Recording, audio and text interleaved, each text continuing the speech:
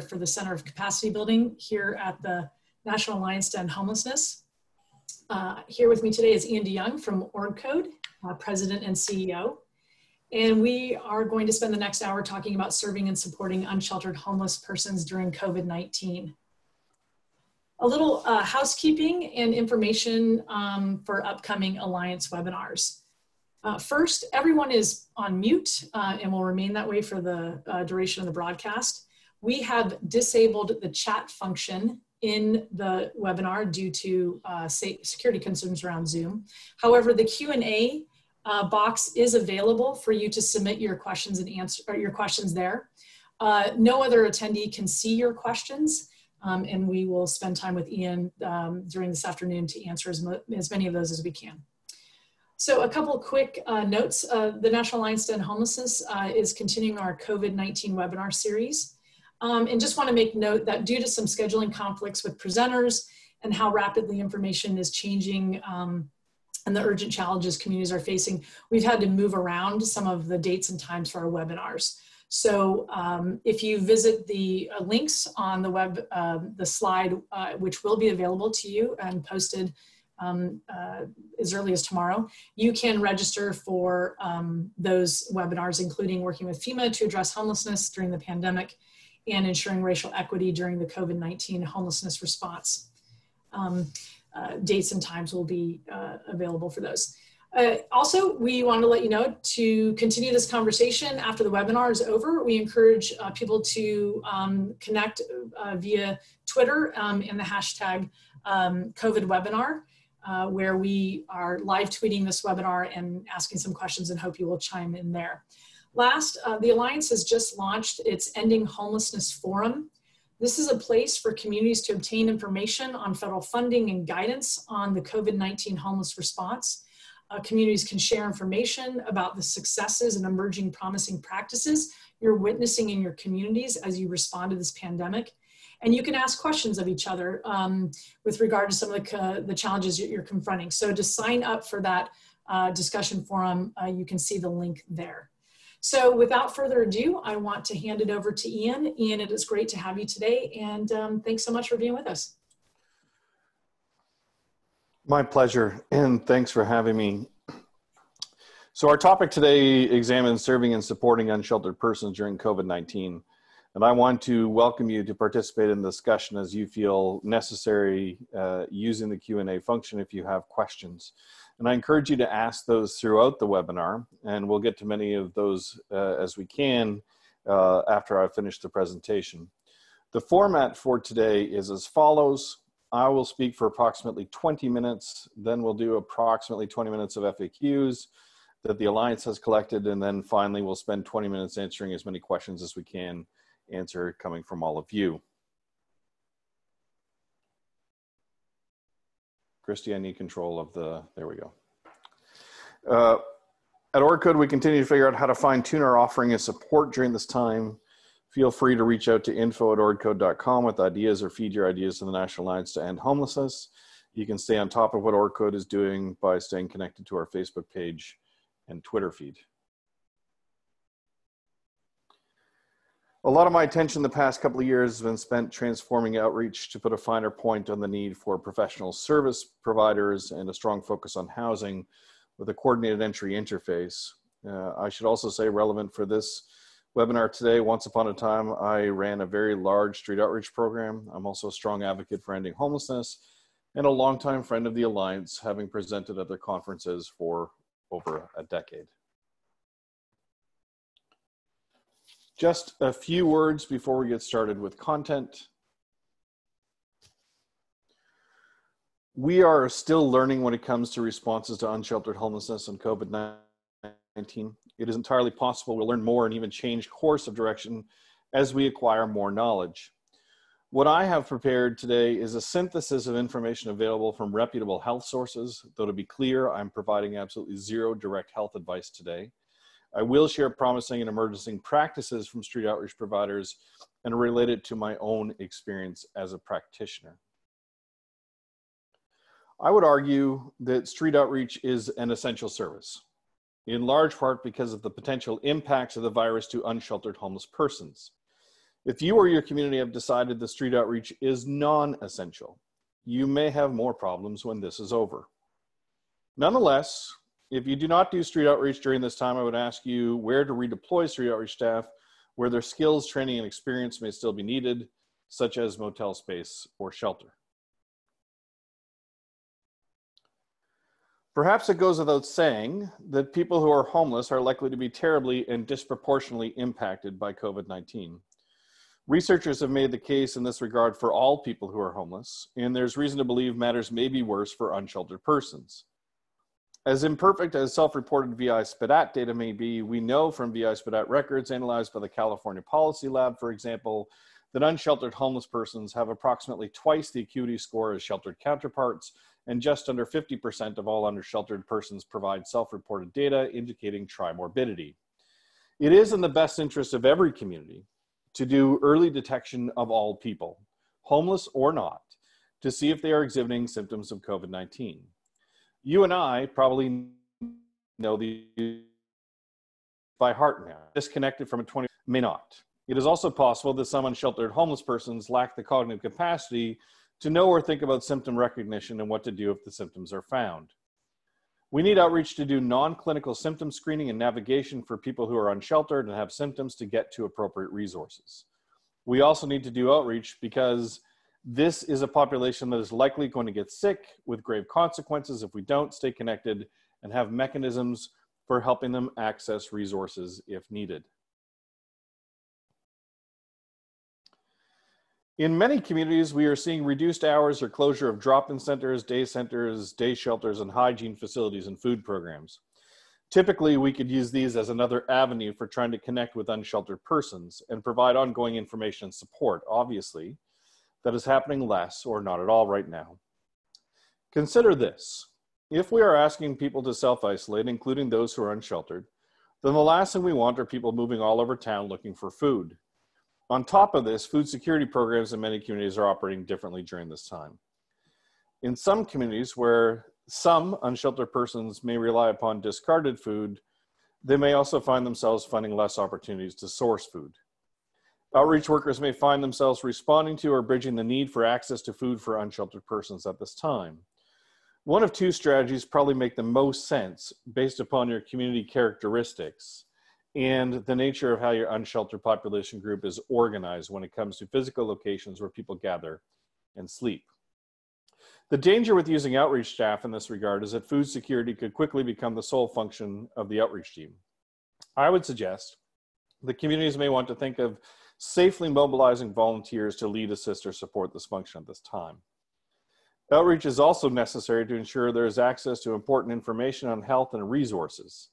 Your run-of-the-mill community resource guide is not going to cut it right now. You and I both know that information is updated very frequently regarding COVID-19. Some of this information is entirely relevant to people who are unsheltered. What resources are open? What do I need to do to protect my health? Are there things I need to worry about if I use drugs while COVID-19 is spreading? What government benefits am I eligible for? These and other questions will dominate the thinking of many people who don't know how to access resources at this time. Sometimes the flow of information that needs to go out pertains to new initiatives specifically concerning unsheltered persons who are homeless. For example, in some communities, motels are being made available to unsheltered persons. In some instances, they are just for those people who are infected or symptomatic and need to be isolated. In other communities, this is for all unsheltered persons. So posters, one-pagers, and brochures should be created and disseminated on the following, using plain language and as appropriate in your community, multiple languages. These are as follows. What is COVID-19? What are the symptoms of COVID-19 infection? What are you supposed to do if you have the symptoms? What are you supposed to do if symptoms are worsening or you are in distress? What are the additional shelter opportunities or other types of accommodation at this time? What is physical distancing, or sometimes known as social distancing? From an outreach perspective, what sort of materials are you preparing on the "sorry we missed you, but we want to speak with you"? Have you prepared a resource list of what's available, where, and at what time? What guidance are you providing on harm reduction? And what guidelines you might be providing on encampment separation or distancing measures within encampments? For those of you that are supporting people who use alcohol or other substances, we need to appreciate that access to substances has or is changing. Access to harm reduction education or supplies has or is changing. And access to detox or substance use recovery resources have or are changing. Let us not forget that housing is good harm reduction. Opportunities to secure financial resources that will help people meet daily subsistence needs, including access to alcohol or other drugs if they are addicted or dependent, are drying up. Furthermore, we are hearing in some places that unsheltered homeless individuals are having more difficulty finding easy access to product at this time, leading to withdrawal issues. Anecdotal, but there are some organizations that report that the people they're doing outreach to that were involved in sex work are finding it more difficult to have regular clientele at this time. And of course, practicing physical distancing in various forms of sex work is an impossibility. At the best of times, it can be a struggle to promote health and safety amongst unsheltered persons and to get others to take the health and safety of unsheltered persons seriously. One of the line 19, more and more communities have realized that homelessness needs to be attended to at scale to improve not only the health and safety of unsheltered persons, but the community as a whole, which leads us to symptom screening.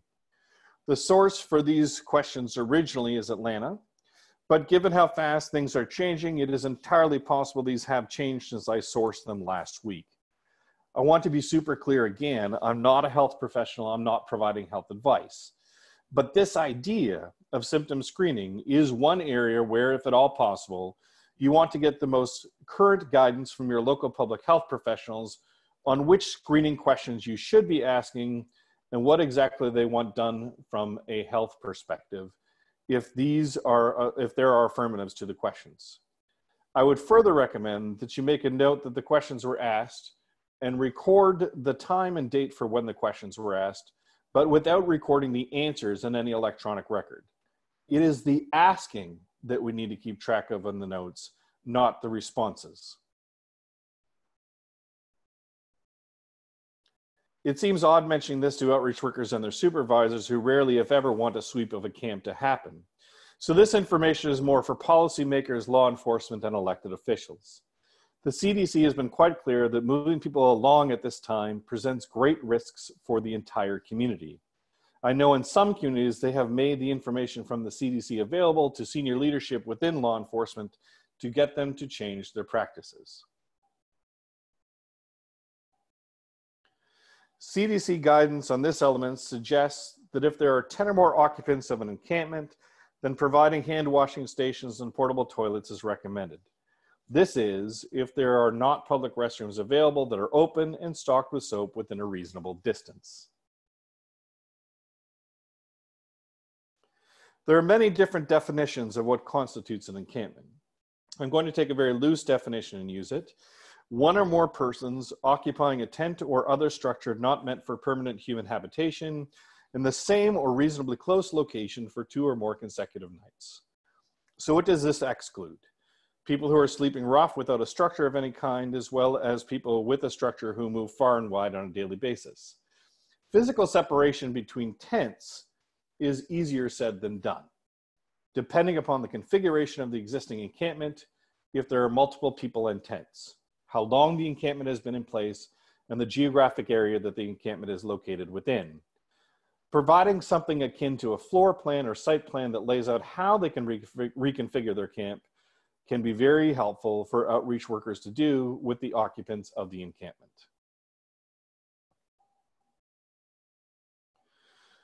We need an up-to-date map of the service area of the street outreach team that marks where every single person known to be outside is located and who is in each of the encampments. This can be old school paper, but you may find the updating and continuous surveillance is easier through the likes of Google Maps. Of course, you can get fancy with apps and GIS as well if need be. The information you mapped out can be critical to planning, prioritizing, and responding for both outreach and health purposes. If you have not mapped all the encampments that are known in your community, this is a strongly recommended next step in the coming days. Many street outreach workers are part of the frontline defense against overdoses, especially opioid-related overdoses. Health authorities have speculated that those who use fentanyl and opioids are at greater risk of complications if they contract COVID-19 because of the slower, shallow breathing that occurs amongst users of these substances. If people are open to switching substances, even for a while, it's worth a conversation. So say the harm reduction experts. Where multiple people use alcohol or other drugs together, outreach workers may have to reinforce how to continue to use and maintain physical distancing. The one document I have found from a reputable health agency recommends the use of PPE if administering naloxone at this time. While outreach workers are busy educating unsheltered persons with regards to COVID-19 available resources, it is also necessary to be promoting appropriate safe shelter options and not losing sight of the importance of permanent housing, which, if realized, will improve physical distancing.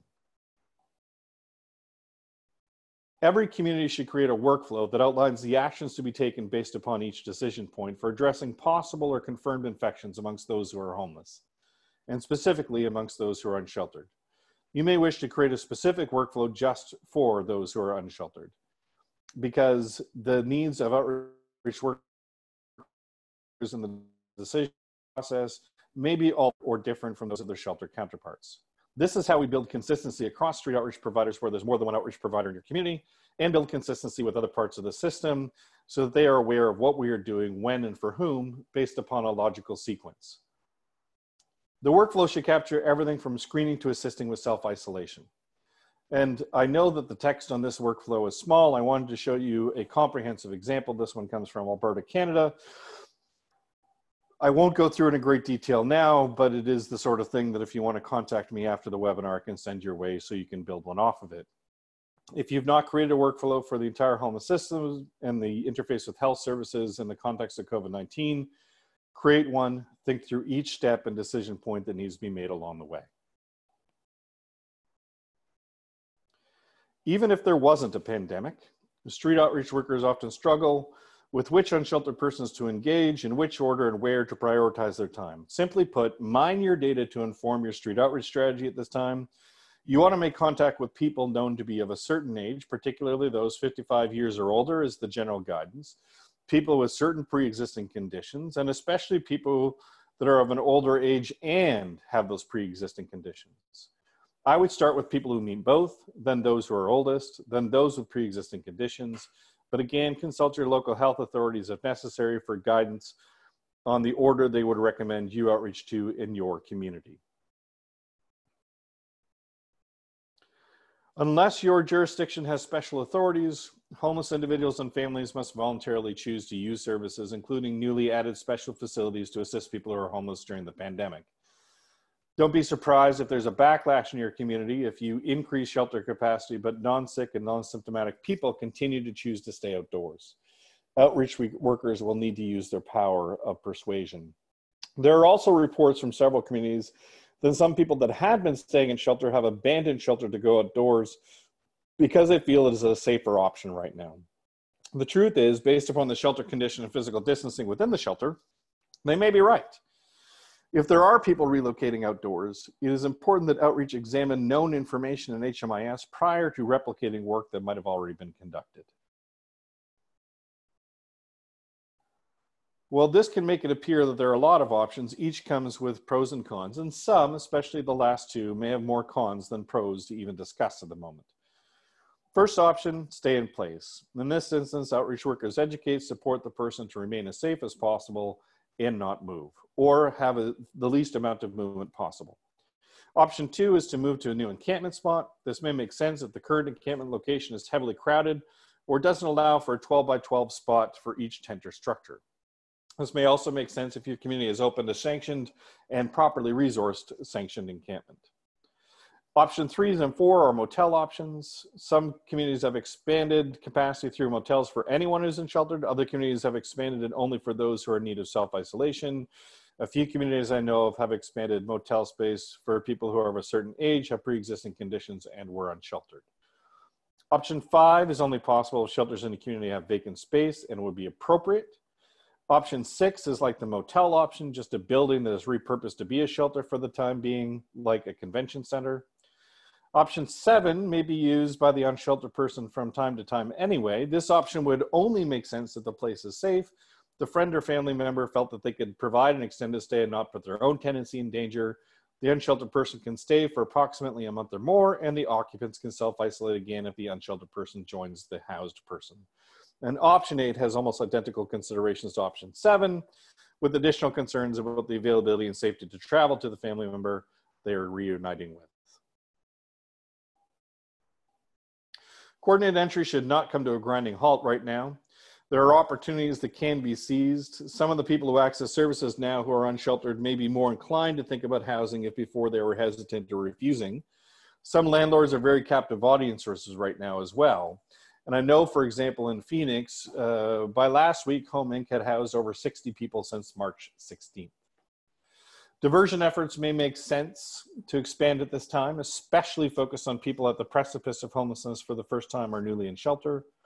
And if your community in your prioritization process have used the principle of aligning people with the greatest needs to the next available resources with appropriate supports, it may be time to reevaluate who is currently in greatest needs.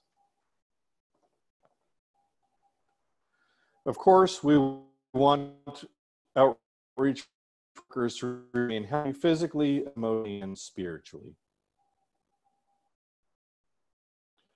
At a minimum, hand washing properly for at least 20 seconds or hand sanitizing with a hand sanitizer with at least 60% alcohol should occur before and after every single outreach encounter. New guidelines, as I suspect you are all aware, recommend wearing a mask when out in community. All outreach encounters should be happening from at least 6 feet away, and this should be clearly communicated why to the person that is being outreached to. Even if you have appropriate protective gear and sanitizing equipment, transport should be done cautiously and sparingly, if at all. Safety of outreach workers is also important if they have good communication materials, as we discussed before, that they can leave with the person being outreached to. Even without a pandemic, not advised to make it a habit to touch or carry people's stuff. If it is absolutely necessary, though, masks and gloves are recommended with hand washing or hand sanitizing before and after. Full PPE is likely only going to be needed if administering the likes of naloxone. For items of service that require consent, it may be preferable to examine verbal consent at this time in accordance with the requirements for consent and privacy in your jurisdiction. And finally, safety is improved if we help people move into housing where they can physically distance and self-isolate. Your local workflow regarding what to do if someone is encountered with symptoms or illness is critical.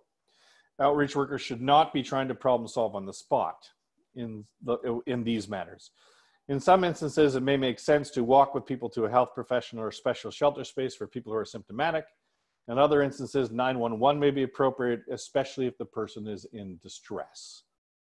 It should also be anticipated that some people with mild symptoms refuse to go anywhere, at which point street outreach has to inform the person of what to do if their condition changes and likely increase their engagement. Depending upon your jurisdiction, this may also trigger other professionals getting involved. Taking the time to debrief the encounters, whether they access resources or not, is helpful to improve the workflow and future engagement strategies. And it's also possible, though very rare, that outreach will encounter someone who has died as a result of COVID-19. Part of the learning and healing process has got to involve remembering the dead.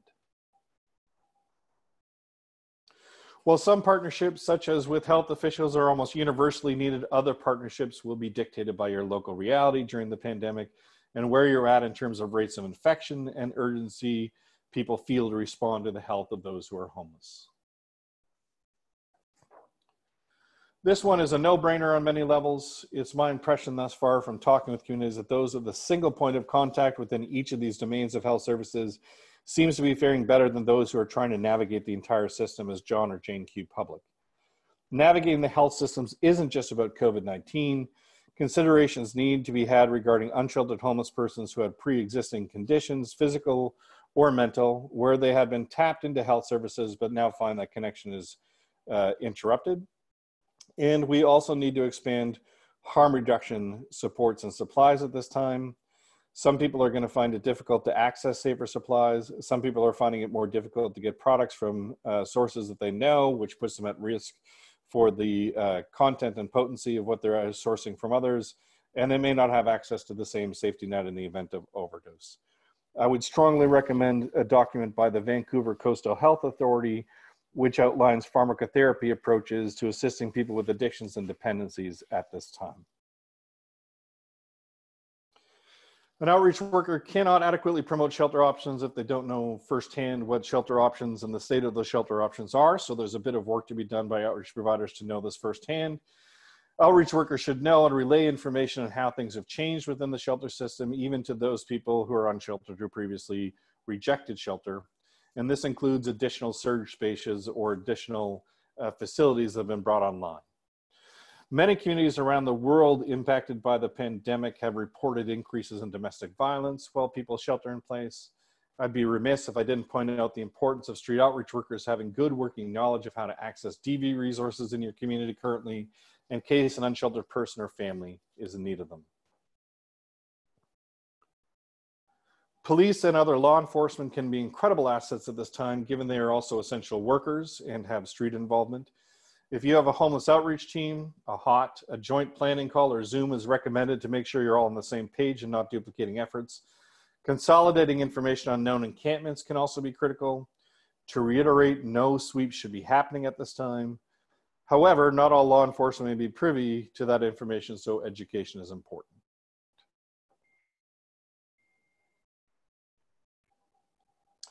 To close my section before we get into the FAQs and your questions, I just want to say the street outreach, if done well, can be a lifesaver at this time. We should see that street outreach is not a fringe part of the homeless service delivery system, but rather a critical function, especially now. Iain, thank you so much for that time and just laying out some really critical topics and challenging areas and opportunities that you know have emerged for people to come together and work more closely, serve people who are unsheltered. So thank you for that. And for folks listening, we will touch base with Iain and get from him some of the resources that he spoke of and make sure that we make them available to you on our community forum. So Iain, I wanted to just circle back on a few of the things that you brought up and ask you to maybe go into a little bit more in depth on some of those topics. We are getting questions in, so I do want to provide some time to cover those. So I have a couple of questions that I wanted to see if you could explore a little bit more. So can you talk to us a little bit more about how your thoughts on how to prioritize available indoor space when there are not enough options to get everybody inside? Yeah, so this is definitely going to be a situation that's coming up in some communities more so than others, and likely happening in communities that already had some tremendous pressures on their shelter system and their nature of their unsheltered population being so large prior to COVID-19. So a few things that I think are going to be necessary. One is to confirm with your local community partners who is the target that you want to have come inside. So I talked about people of a certain age and people with pre-existing health conditions.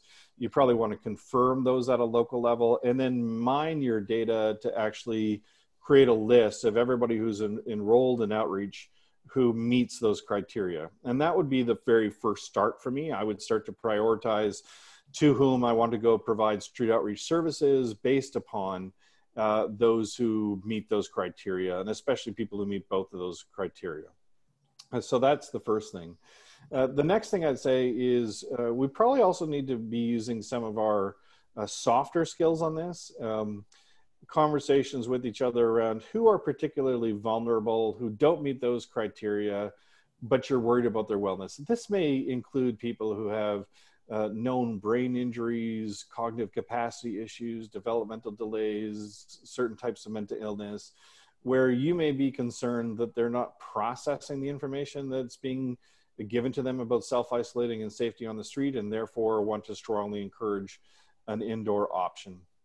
And I guess the last consideration that I would say communities might want to consider is those people that you have a history of working with where you know where they're at in the housing process.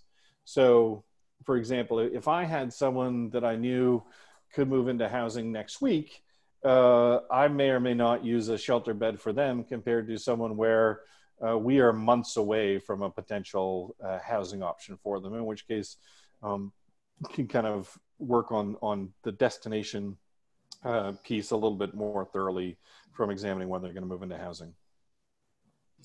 That's really helpful. We've received a couple of questions, not just in this webinar, but just about that in prioritization in particular. So my follow-up question to that is, you talked a little bit about how outreach staff can ensure their own safety and taking precautions. So I'm wondering if you could maybe talk more specifically about how outreach staff assist persons experiencing unsheltered homelessness to move to or connect to those available indoor spaces, assuming that they have them, while at the same time following safety protocols. Yeah, so I reached out to about a dozen street outreach providers that I know to ask them this question, because it does really complicate what we would normally do in a street outreach situation. So depending upon geography and location of resources, again, that's always going to be a consideration.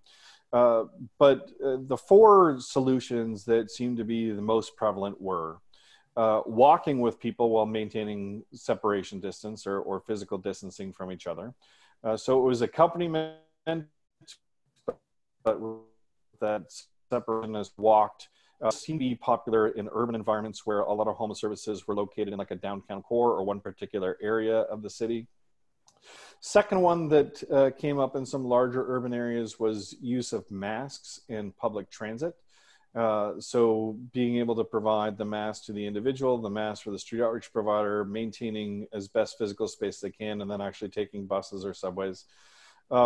Third was the use of medical transportation companies. So I encountered one community that said this has been a lifesaver, that they've been able to come up with a contract with a company that normally does medical transportation, and they're using that contract to transport people from unsheltered locations to other locations, even if they're not symptomatic.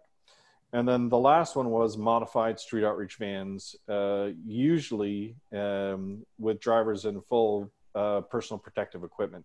For example, I believe it's Dallas, but it's definitely Texas. Got a picture the other day of an outreach worker walking through the different measures that they've taken to ensure their safety at this time. But it certainly isn't business as usual. And of course, we need to have considerations for how many people we would put in a van at any one point in time at this given juncture. Mm. Iain, do you mind just repeating the very first one, accompaniment? You broke up just a little bit, and I think it was probably something that people don't want to miss. Yeah, walking with people while maintaining physical separation. So it really comes down to, if you are located within walking distance of the resource, then walk with the person. Okay. Even if it takes you long time. Okay.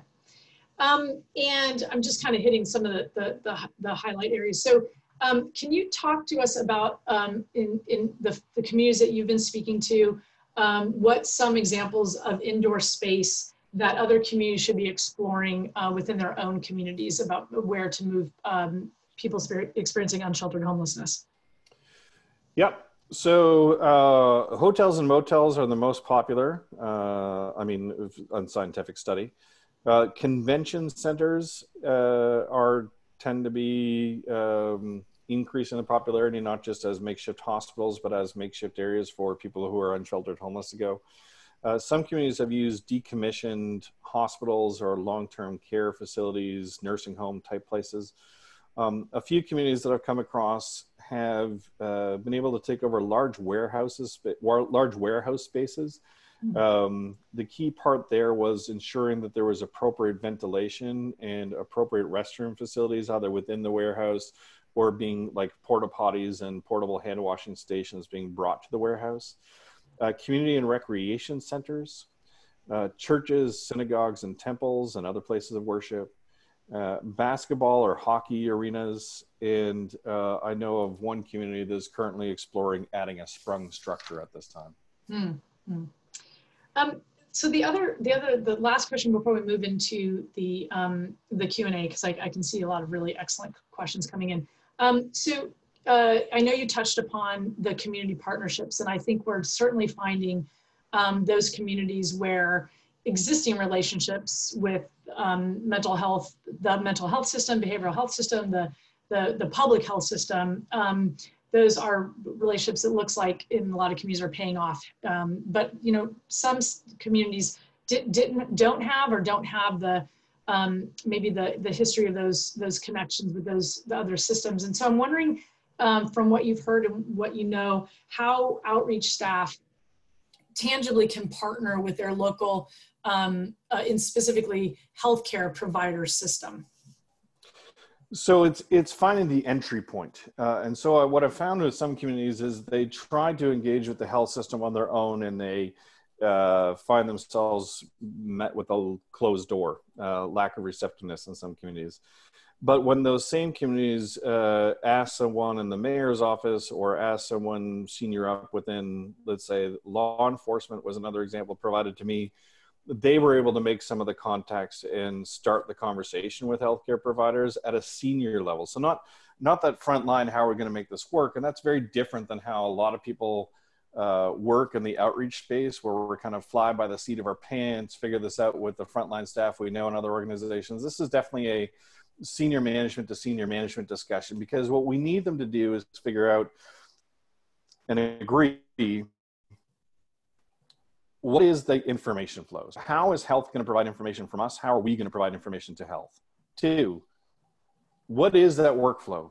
So in all different situations that we might encounter in street outreach that has a health interface, can we get them to co-create that workflow with us together, or even ask them to create a workflow for us? And a lot of healthcare providers have already done this decision-making matrix for other community partners like law enforcement. So we're not asking them to duplicate work, we're asking them to share their work, and then assuring that we have a contact person. Now, if your community has started an emergency command center of some sort or emergency management center of some sort, this can flow through the emergency command center in terms of the contact person with health to get things started or spearheaded from a kind of again, that senior management function. And then leveraging that which we already had. So let's say I knew Joe. Joe was a mobile behavioral health specialist. Well, now I need my boss to talk to Joe's boss, and then maybe my boss's boss needs to talk to Joe's boss's boss, until we actually have a very formalized kind of agreement of how to make things work.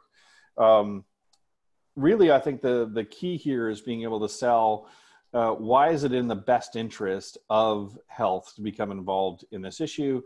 And even if they normally don't care at all about homelessness, I'll bet you they care a lot about disease transmission right now and the spread of the virus. If they can help us decrease spread by improving access to resources and information for people who are homeless, that is really in their best interest. So I would really be catering to what they think is in their best interest. Great, thank you for that, Iain.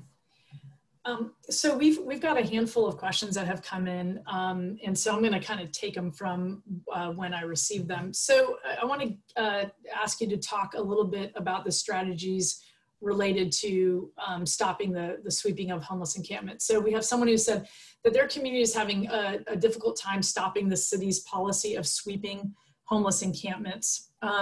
They know that this is critical, the critical importance to not do this. And so wondering if you could maybe talk through some strategies that they might employ to use their powers, I guess, of persuasion, as you referenced earlier, to get the city to stop doing this. Well, listen, I think that any city that continues on that process, here's the angle I would take. Let me back up a little bit. The angle I would take is this. The more that you sweep people who are homeless, the longer the social distancing and self-isolation for the rest of us has to occur. So it's really in the community's best interest from a health perspective that, as I understand it from the CDC, that we don't want there to be any sweeps at this point in time. So I, definitely am not a fan of sweeps at the best of times. Especially ones without any sort of coordination or resources. But I can even park all that for right now and say, let's go at this and see if we can appeal to people's senses just from the impact this will have on health, not just of people who are homeless, but the impact this could have on the health of the entire community at this time. Mm-hmm. So this isn't about like just stopping doing something for people or stop doing something to people who are homeless. This is about protecting all of our health if we go about doing this right. Mm-hmm. Yeah. Yes, thank you on that. I think so. Definitely, communities are more than one community is facing that. I wanted to go back and ask a clarifying question around the screening questions that you spoke of earlier. So there was a question. You said that it's important that you do the asking, record that asking took place, and not the answer. So could you elaborate a little bit more about why that is? Why wouldn't we want to record the answer? I want communities to demonstrate that they're actually doing the symptom screening, but I think we need to be very cautious in terms of recording health information. Mm-hmm. And that's really what it comes down to. So if a specific outreach worker at a kind of very localized computer or tablet or paper wanted to record answers, I don't think that's a problem. Where I think this becomes potentially more problematic is if you have an open HMIS system and now anybody and everybody can go in and look at people's health information. And yes, there's measures and put in place in terms of read-only access and rights access within HMIS. I just, this is one of the examples where even with increased data sharing in HMIS for all sorts of purposes, coordinated entry and otherwise, it can work against us if we start putting all sorts of really personal health information in a place where anybody can see it. So it might be shared with health professionals, but I wouldn't be sharing it far and wide within the homeless service delivery system unless your jurisdiction allows for that sort of private health information to be shared liberally at this time. Mm-hmm. And I just was thinking, I believe HUD actually put out some guidance on disclosure of some of the health information. So we'll try to find that and put that in the resources as well. So thank you for that. We got a couple questions regarding that. So I want to, you did raise this, but I want to offer you an opportunity to maybe go in a little bit deeper. So some folks have asked, should we just bypass our coordinated entry process for housing and just put people in open units, just basically bypass coordinated entry? Thoughts on that? So I would say no, because I actually think that this isn't a time that we can accelerate coordinated entry and fix a bunch of the roadblocks or speed bumps in coordinated entry. I would say that if we want throughput within our system, we're going to be in a position where we can take people who are existing within our coordinated entry process, move them into housing, and then free up those spaces for other people who are homeless at the same time. And I think that it would be misguided to have people jumping the queue, as it were, to move directly into housing just because they were unsheltered, generally speaking. Now that would be an ideal situation. I think if you do have a bottleneck in your community relative to coordinated entry, or if you do have an opening of a bunch more housing resources than you didn't have, you might want to re-examine the prioritization process of your coordinated entry and who would go to the top of the list in prioritization, but I wouldn't upend your entire coordinated entry system at this time.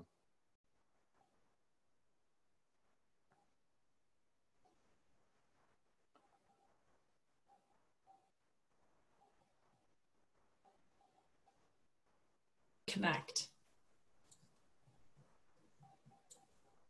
I missed the question.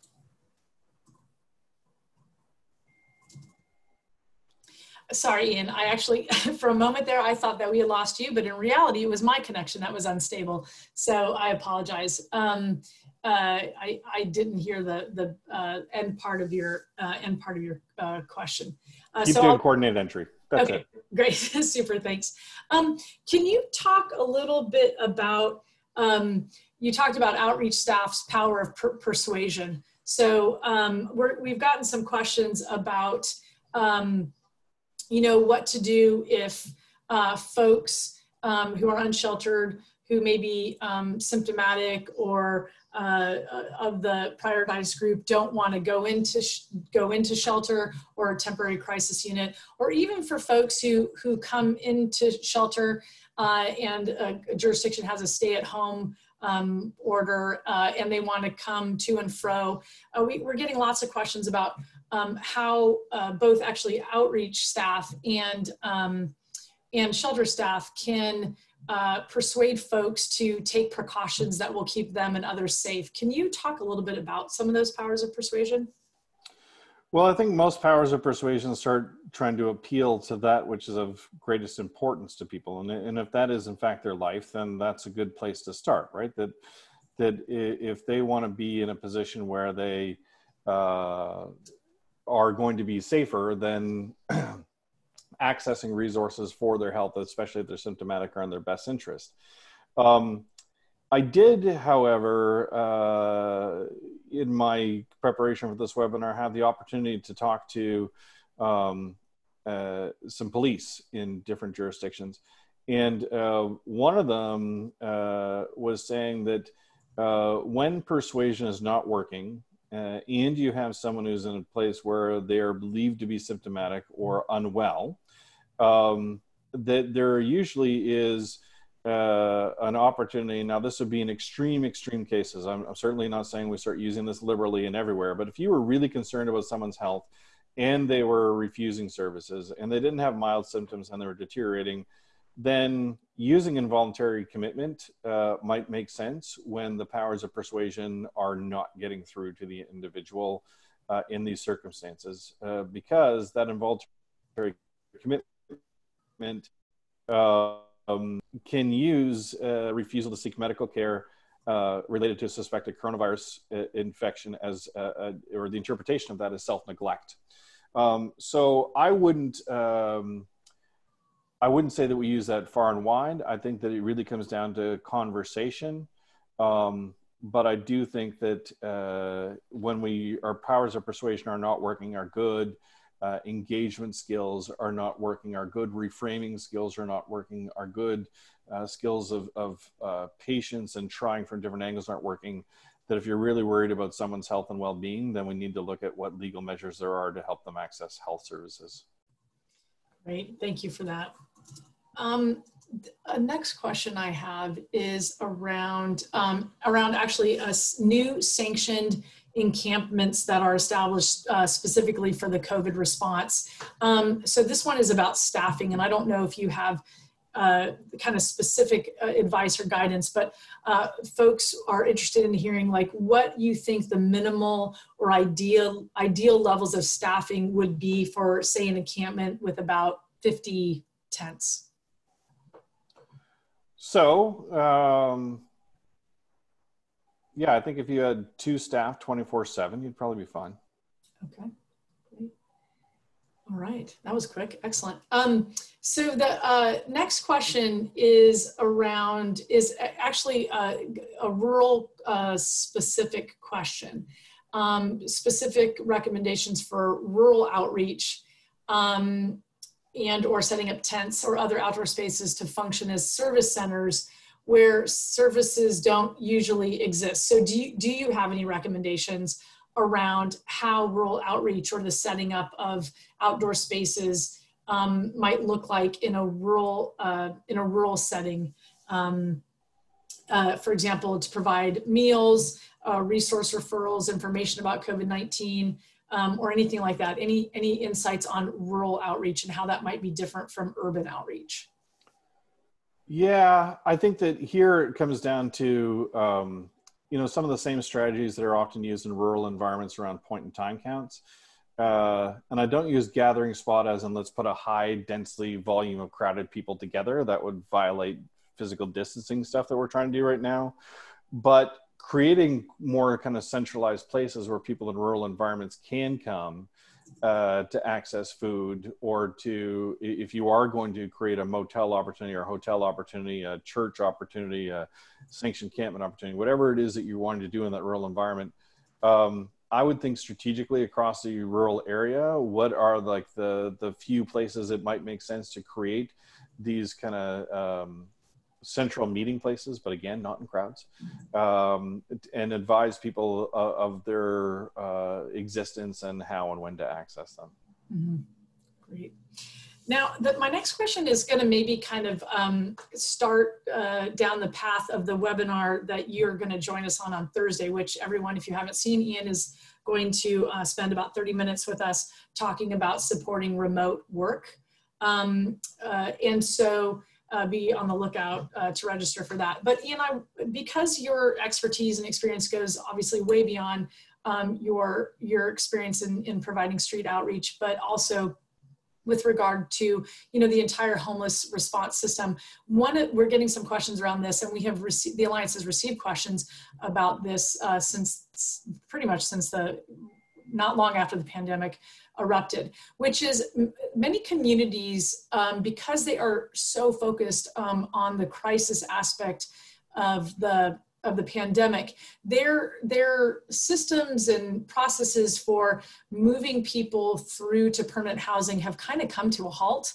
And so I'm wondering if you have any thoughts on communities that have basically stopped or have seriously had to slow down or are slowing down their efforts to get people permanently housed, and how permanent housing is a part of this response and making sure that people are safe.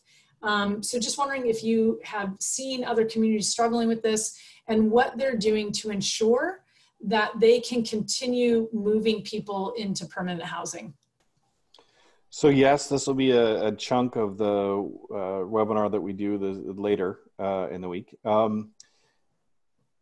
I think it was probably entirely appropriate in many, if not most places, that they did slow down or stop when this first was emerging. We didn't know the risks necessarily as well as we know now. We didn't know the precautions to take as well as we know now. And in many communities, it was all hands on deck just to get whatever resources you could for people who had been sheltered or were unsheltered at a scale. So that was kind of the first wave. And I think that's entirely appropriate. But I also think that we're entering into this next space where we know stuff. I mean, I imagine there's, some of the slides and commentary I provided today was like, oh my God, someone's telling me to wash my hands again. Why am I on a webinar? Does someone tell me to wash my hands? There's some stuff we just know now that we don't have to be thinking through. And this is where I think we can get back to, how can we walk and chew gum? How can we exist and have a crisis response in the face of a pandemic while starting to open the spigot again around getting people into housing and have that flow happening through the throughput side of this. We also know from discussions with some communities that they have found landlords to be a more captive audience than they ever have before, and large property managers. This doesn't mean that landlords and property managers aren't busy, but dealing with existing tenancy issues and those sorts of things, but the ability to say, like, we can actually talk about strategy now in a way that we didn't have time before, especially if the person who's developing that strategy is not a direct service worker and can work at that policy level or the system to system level to build some of that connectivity. So if you did slow it down or stop it, I think that we are entering to the phase where we can re-enter into making that happen. I also think that we can do that in ways that are going to have huge impacts for your crisis response system right now, if not now, a few months hence. It is theorized by some that this will result in an increase in homelessness. If we don't get to a place where we wrap our arms around trying to get people out of homelessness now, as well as in the future, I think that the entire system might be overwhelmed by the volume of need at one point in time if we just hold off on housing people until this passes us by. Right, right. Thank you. I have a couple more questions actually related to food.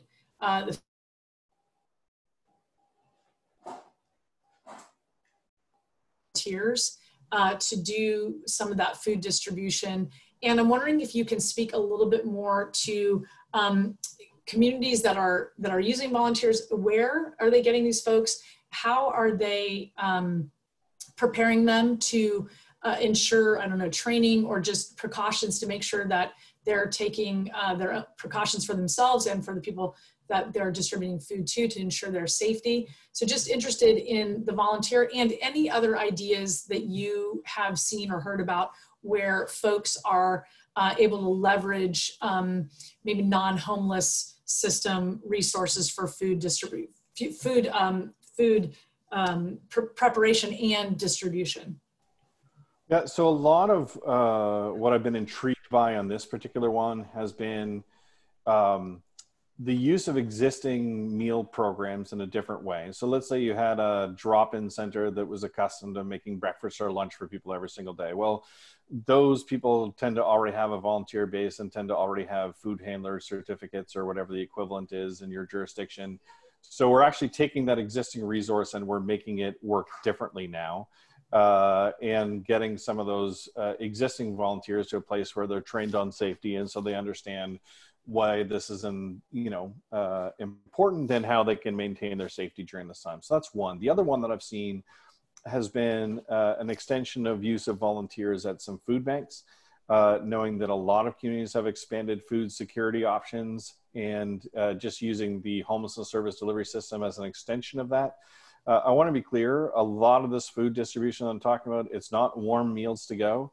It is sandwiches, low maintenance food preparation, and it is going to the encampments, maintaining a physical separation distance of 6 feet and essentially saying, I brought you food, here it is, and then vacating the area. That seems to be where a lot of it is focused on, is that idea of kind of getting close. Where the drop-in center, whatever, has put in place, I mean, I've only heard that have done the equivalent of takeout, where they are preparing meals, they're putting them in takeout containers or brand lunch bags, and then people line up 6 feet apart from each other and one by one get access to their food. So I think leveraging existing food assets as opposed to trying to recreate part of your system is in everybody's best interest. Great, thank you. This has been so helpful, and we're coming up to the end of our webinar. So I want to just provide you an opportunity to let folks know about the deeper dive information about this. And I also want to let folks know that the questions that we were not able to get to during the webinar today, we will certainly go through those and identify some common themes, and we will post those questions to the community forum for folks to be able to share maybe answers that they might have or examples. So please sign up for the community forum where you can exchange information with each other.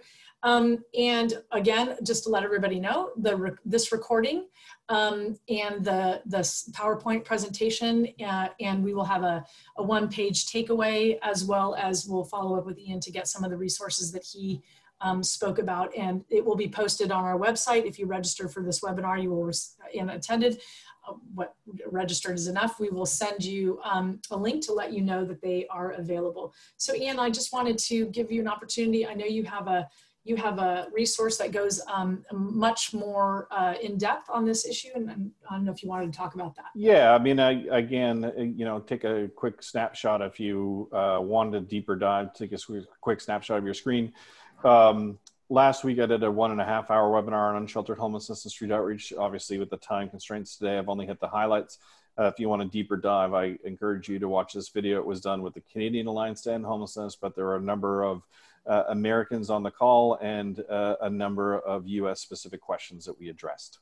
Great, and we'll be sure to post it as well, Iain, so that people can see it there if they don't catch it here. And then you kindly provided your contact information. Thank you so much for that.